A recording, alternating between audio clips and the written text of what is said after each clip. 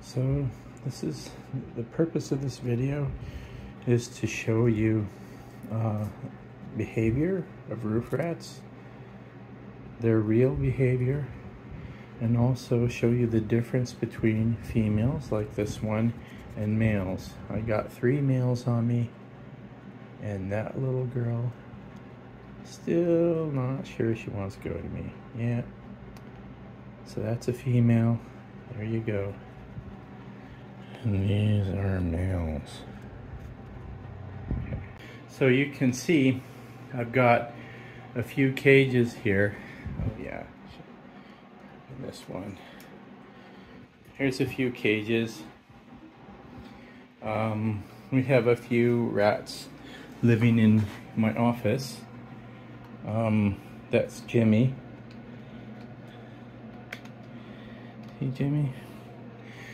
Yeah, got a few girls there. That big fat boy is BB. That one is Latte. I forget what is her name again. Oh, darn, I'm so bad with names. I'll let you know later. I'll put in the comments. That is her and her daughter. I swear, they do have names. I don't know, I'm having a senior moment, you know. So, I mean, generally speaking, the boys tend to be more brave than the girls because they're bigger. Yeah, that's Chung. I had, you know, like called her on my Alexa. She's in the rat house right now. So that black guy there, he's a little bit young and not as friendly. Sorry.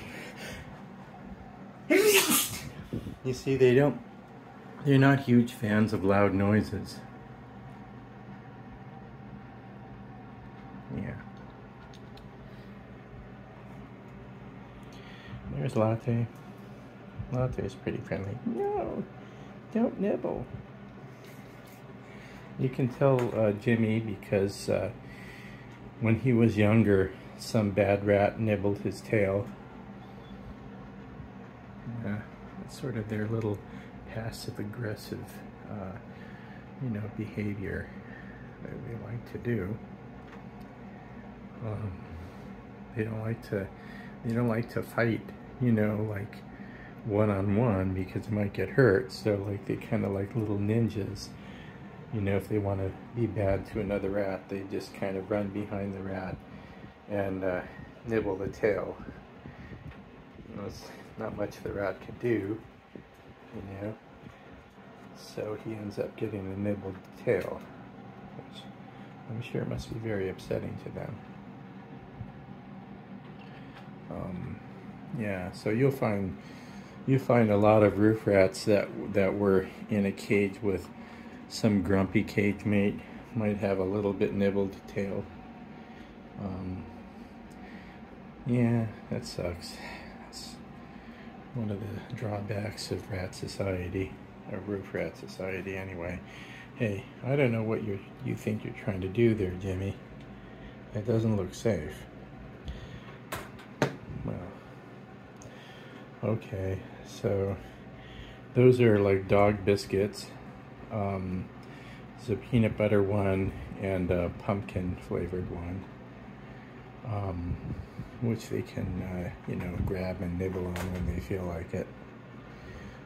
They've got other treats and snacks, you know, bamboo sticks, some other dog biscuits. There's like, yeah, I should probably replace that.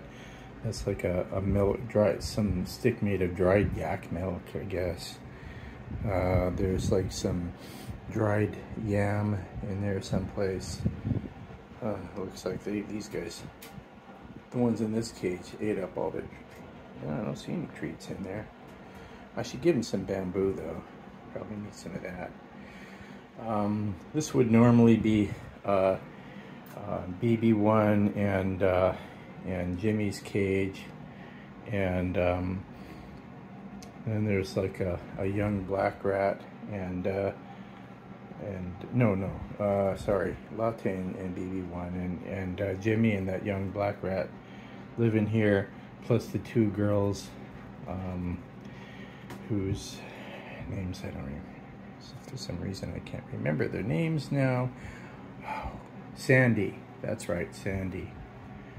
The mom is Sandy, and her daughter's in there too. See, Sandy's kind of friendly, you know, but I'll be honest, the boys are always going to be friendlier than the girls, really. A lot of people want to get girls as pets, but in my experience, you know, I mean, look, I have a cage here. Every day when I'm working, I leave it open. The rats can choose to come out and interact with me or not.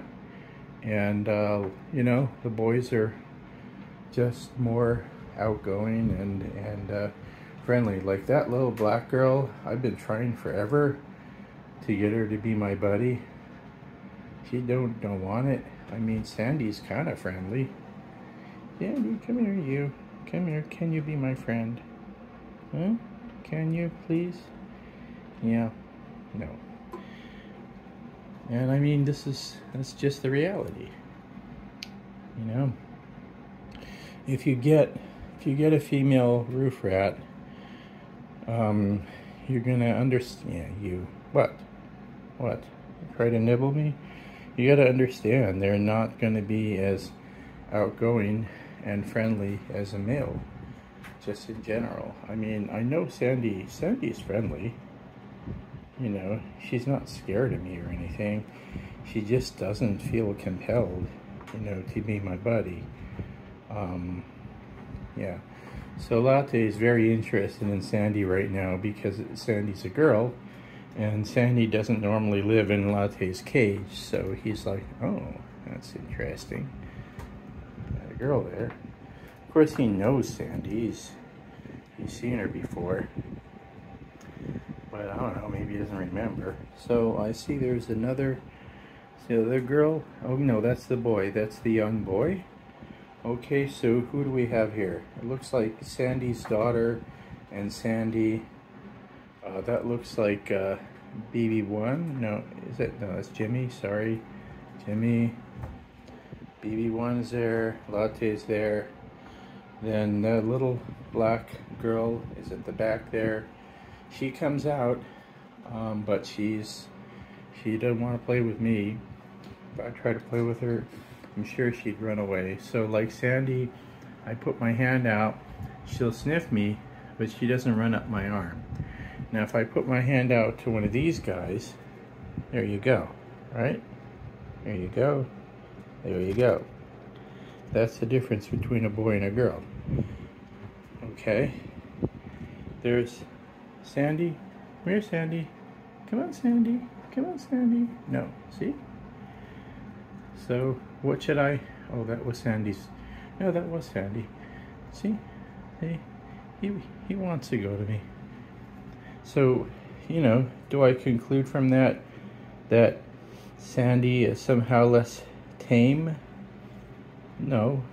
Genetically, they're all going to be very similar.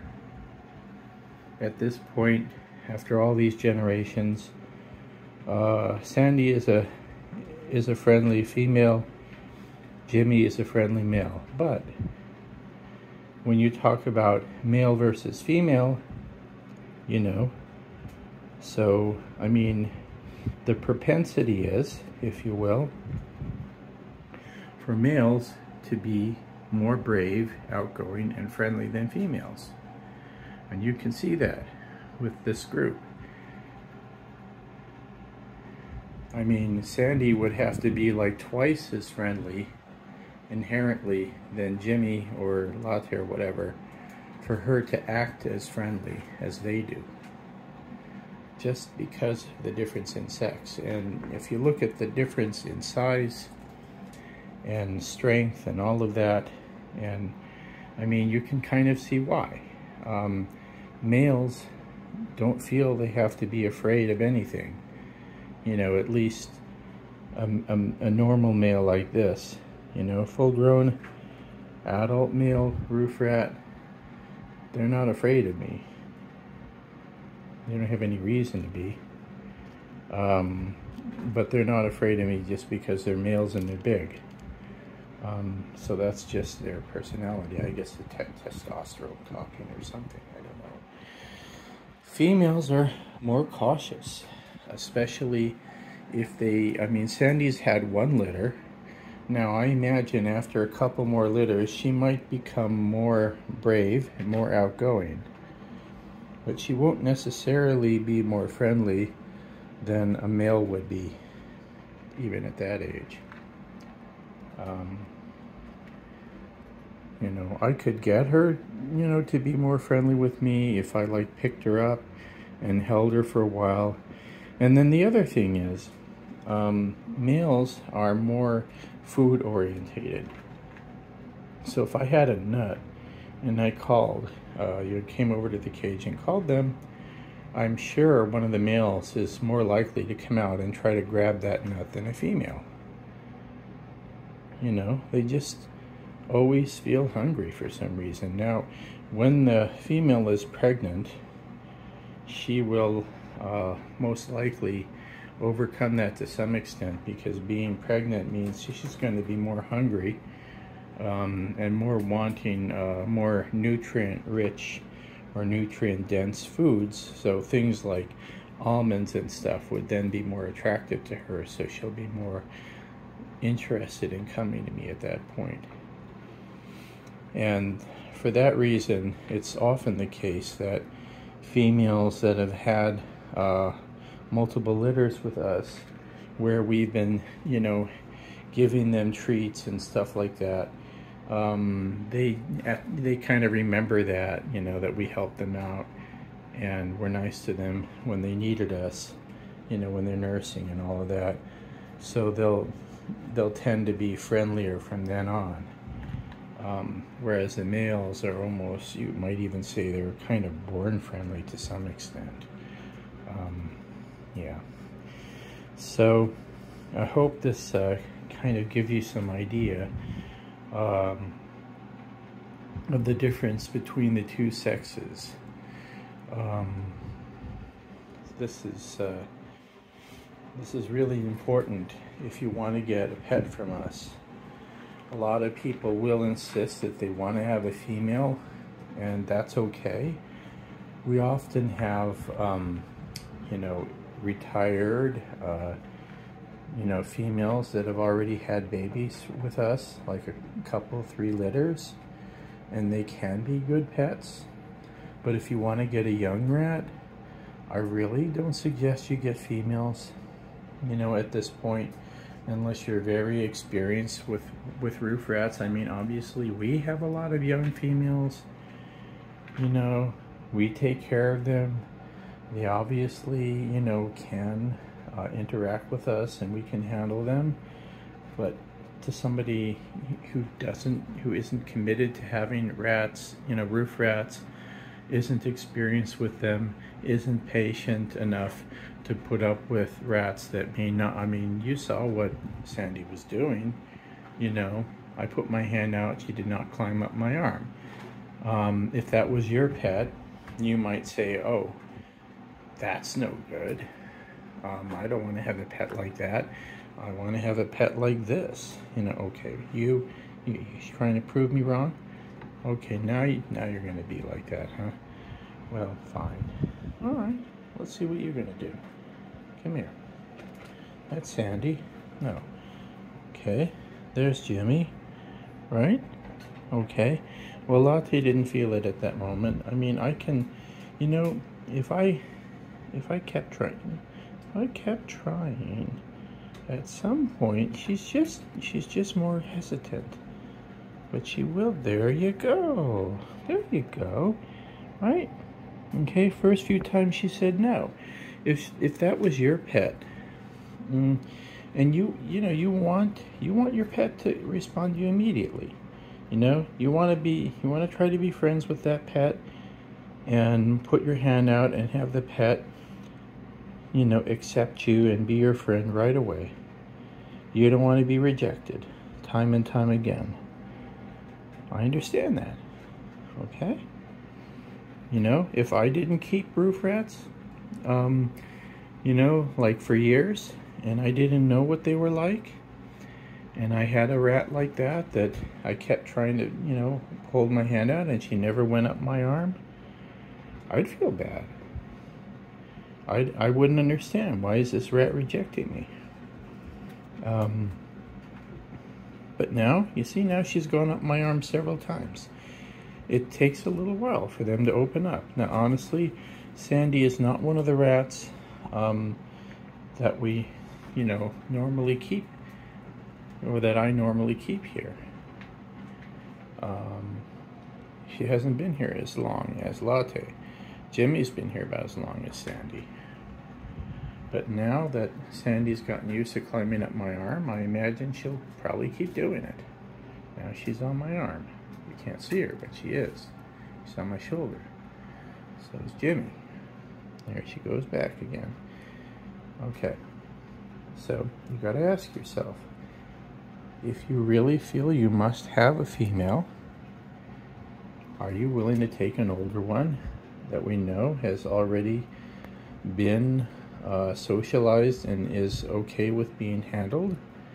And even so, are you willing to accept that that rat will be more shy and probably not as friendly and food motivated as a male rat would be? You get a male rat, I can almost guarantee, you get one from us, I can almost guarantee that rat's going to be friendly. He is going to be your friend almost from the day that you get him, maybe from the day. And his personality's not going to change that much. So whatever you see him acting like when you visit us, that's how he's going to be, you know, for as long as you have him. Whereas the female rats, when we're holding them, they're going to seem friendly. When you take them home, they're going to be like, hang on, I don't know who you are. I'm not, you know, I'm a little bit shy.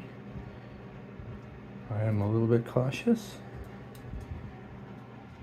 And then you're going to have to do some work to win her over, and you may not ever be able to do it. Like I said, that little black rat that's in there, I'm telling you, you know, she's been here in this office for more than a month. She won't let me handle her. She's not friendly. I like her because I like her mom. I like her father. I know she has potential, but she ain't showing it. And if that was your rat, you would probably say, this is a wild rat. This is not a friendly animal. This cannot be a good pet. You know, I don't want it. You're not gonna be willing to, you know, put up with that kind of behavior from your pet. And I understand that. You get a pet because you want it to be your friend. You know? And if she's not being your friend, well, that's not a good pet. I get it. No judgment. I'm just telling you like it is. If that's what you want, get a male. Especially get an adult male. You get, look, if you were to come here and adopt Jimmy, assuming that I'd let you, take him home, I promise you that rat is going to be your buddy. You're going to love him. You're going to be like, man, roof rats are the best pets ever. I can't believe it. You get that little black rat, on the other hand, you're going to be like, roof rats are terrible pets. Why would anybody want one? Okay, I'm gonna stop now. Wow, this is great. So I got Sandy to kind of be my buddy, but look, yeah, she's still like going up my arm. She was going up my arm. What's the matter with you? You change your mind? You change your mind? Huh? Yeah, you can't force it. If I force her, she's never gonna want to go up my arm. She'll be afraid of me. You know, that's another mistake people make. They're like, hey, you're my pet, you're supposed to be my friend. And they like force the animal, you know, chase after it, try to drag it out of its cage, whatever. And they're like, my rat has bitten me so many times. Well, I could make that rat bite me. I probably couldn't make Jenny bite me, but I could make Sandy bite me, I'm sure of it, if I really tried. But yeah, she's friendly, but she's friendly on her terms. See, she's looking for me. There you go. There you go, buddy. See that? See? She's friendly on her terms. Alright? You think you own her, but she feels that she is a autonomous creature that has its own opinions and ideas and preferences, and you cannot impose your wishes on her. You could only make her hate you and resent you if you do that. Listen, I gotta go. This has been a long video. If you've gotten to the end of this video, I applaud you. I'm trying to be honest and let you guys see what these rats are like. I want all of them to have good homes at some point, the ones that we can't keep anymore because we have too many and we're not going to breed that one or whatever. But we don't want you to adopt a rat from us that you're not going to be happy with, and that happens all too often. That happens all the time, you know, and mostly it's because people get babies or females. And we have so many nice males that are available for adoption, like they would be the best pets you could ever want, and people don't want to adopt them. So they end up getting a pet that they're not happy with, and that's not helpful for anybody. That's not a good outcome. Okay, well, see you guys later. Yeah, look at that little muppet. Love these guys. They can be good pets, seriously. But for the right people, and choose the right rat that suits you. Okay, bye-bye, bye-bye, rats.